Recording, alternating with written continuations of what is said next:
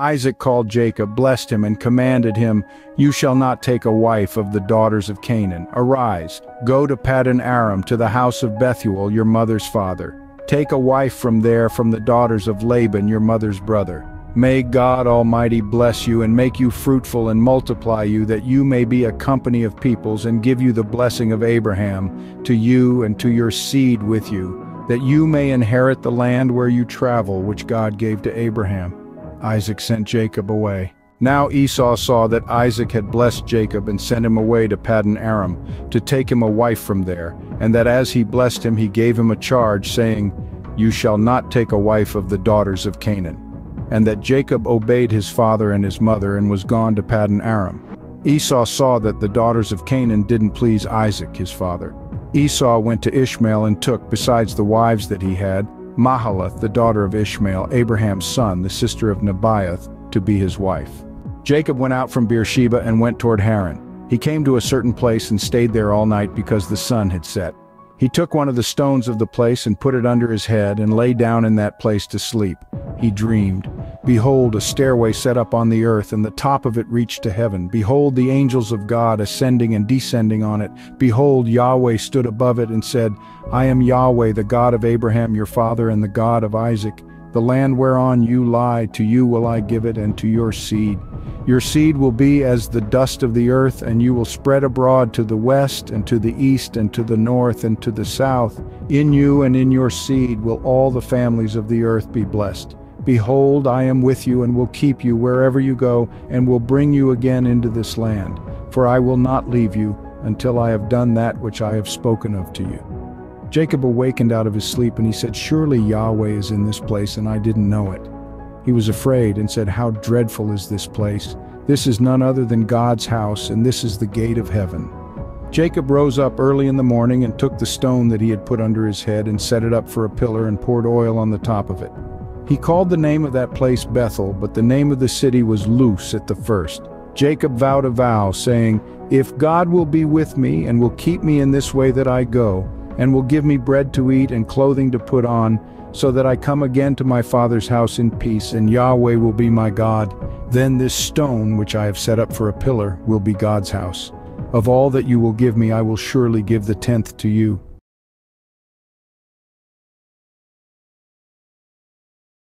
Then Jacob went on his journey and came to the land of the children of the east. He looked, and behold, a well in the field, and behold, 3 flocks of sheep lying there by it. For out of that well they watered the flocks. The stone on the well's mouth was great. There all the flocks were gathered. They rolled the stone from the well's mouth and watered the sheep, and put the stone again on the well's mouth in its place. Jacob said to them, "My relatives, where are you from?" They said, "We are from Haran." He said to them, "Do you know Laban, the son of Nahor?" They said, "We know him." He said to them, "Is it well with him?" They said, "It is well. See, Rachel his daughter is coming with the sheep." He said, "Behold, it is still the middle of the day, not time to gather the cattle together. Water the sheep and go and feed them." They said, "We can't, until all the flocks are gathered together, and they roll the stone from the well's mouth. Then we water the sheep." While he was yet speaking with them, Rachel came with her father's sheep, for she kept them. It happened, when Jacob saw Rachel, the daughter of Laban, his mother's brother, and the sheep of Laban, his mother's brother, that Jacob went near, and rolled the stone from the well's mouth, and watered the flock of Laban, his mother's brother. Jacob kissed Rachel, and lifted up his voice, and wept. Jacob told Rachel that he was her father's brother, and that he was Rebekah's son. She ran and told her father. It happened, when Laban heard the news of Jacob, his sister's son, that he ran to meet Jacob and embraced him and kissed him and brought him to his house. Jacob told Laban all these things. Laban said to him, "Surely you are my bone and my flesh." He lived with him for a month. Laban said to Jacob, "Because you are my brother, should you therefore serve me for nothing? Tell me, what will your wages be?" Laban had 2 daughters. The name of the elder was Leah, and the name of the younger was Rachel. Leah's eyes were weak, but Rachel was beautiful and well-favored. Jacob loved Rachel. He said, "I will serve you 7 years for Rachel, your younger daughter." Laban said, "It is better that I give her to you than that I should give her to another man. Stay with me." Jacob served 7 years for Rachel. They seemed to him but a few days for the love he had for her. Jacob said to Laban, "Give me my wife, for my days are fulfilled, that I may go into her." Laban gathered together all the men of the place and made a feast. It happened in the evening that he took Leah his daughter and brought her to him. He went in to her. Laban gave Zilpah his handmaid to his daughter Leah for a handmaid. It happened in the morning that, behold, it was Leah. He said to Laban, "What is this you have done to me? Didn't I serve with you for Rachel? Why then have you deceived me?" Laban said, "It is not done so in our place to give the younger before the firstborn. Fulfill the week of this one, and we will give you the other also for the service which you will serve with me yet 7 other years." Jacob did so, and fulfilled her week. He gave him Rachel his daughter as wife. Laban gave to Rachel his daughter Bilhah his handmaid, to be her handmaid. He went in also to Rachel, and he loved also Rachel more than Leah, and served with him yet 7 other years. Yahweh saw that Leah was hated, and he opened her womb, but Rachel was barren. Leah conceived and bore a son, and she named him Reuben, for she said, "Because Yahweh has looked at my affliction, for now my husband will love me." She conceived again and bare a son, and said, "Because Yahweh has heard that I am hated, he has therefore given me this son also." She named him Simeon. She conceived again and bare a son, said, "Now this time will my husband be joined to me, because I have borne him 3 sons. Therefore was his name called Levi. She conceived again and bare a son. She said, "This time will I praise Yahweh." Therefore she named him Judah. Then she stopped bearing.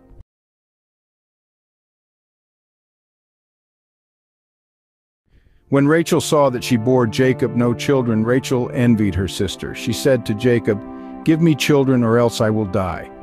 Jacob's anger was kindled against Rachel, and he said, "Am I in God's place, who has withheld from you the fruit of the womb?"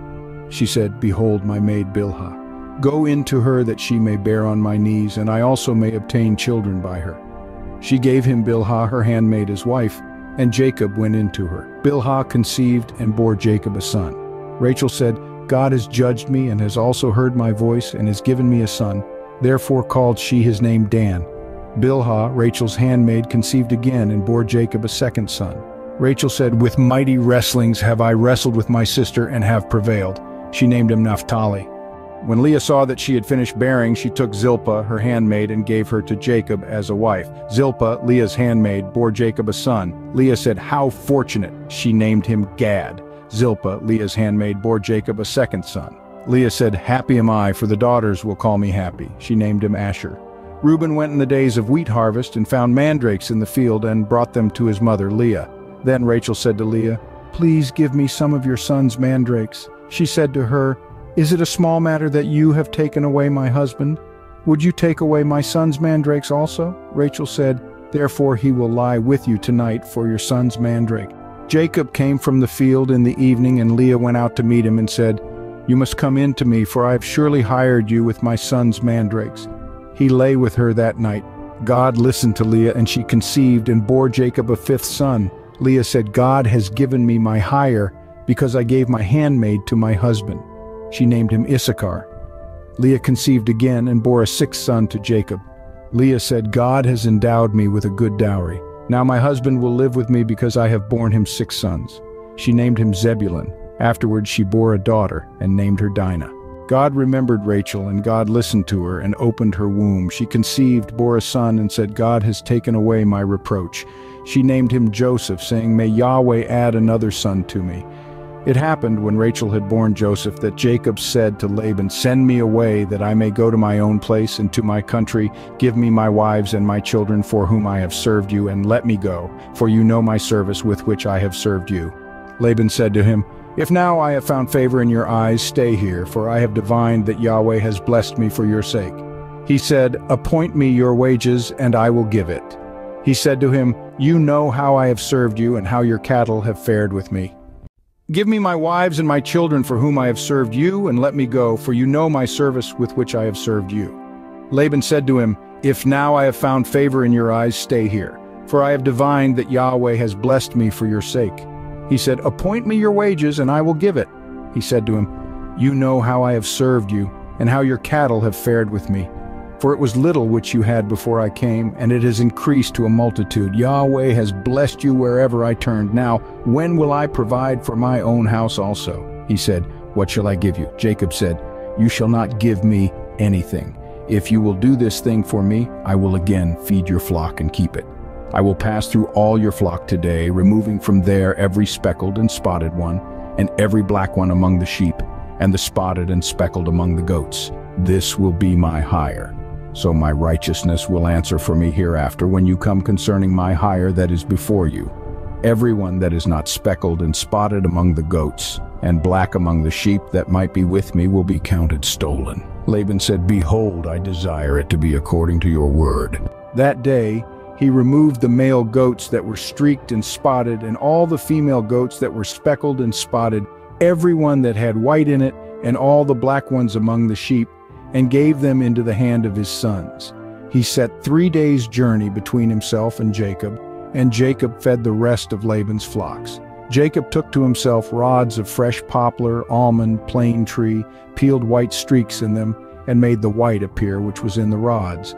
He set the rods which he had peeled opposite the flocks in the gutters, in the watering troughs where the flocks came to drink. They conceived when they came to drink. The flocks conceived before the rods, and the flocks brought forth streaked, speckled, and spotted. Jacob separated the lambs and set the faces of the flocks toward the streaked, and all the black in the flock of Laban. And he put his own droves apart and didn't put them into Laban's flock. It happened, whenever the stronger of the flock conceived, that Jacob laid the rods before the eyes of the flock in the gutters, that they might conceive among the rods. But when the flock were feeble, he didn't put them in. So the feebler were Laban's, and the stronger Jacob's. The man increased exceedingly, and had large flocks, maidservants and menservants, and camels and donkeys.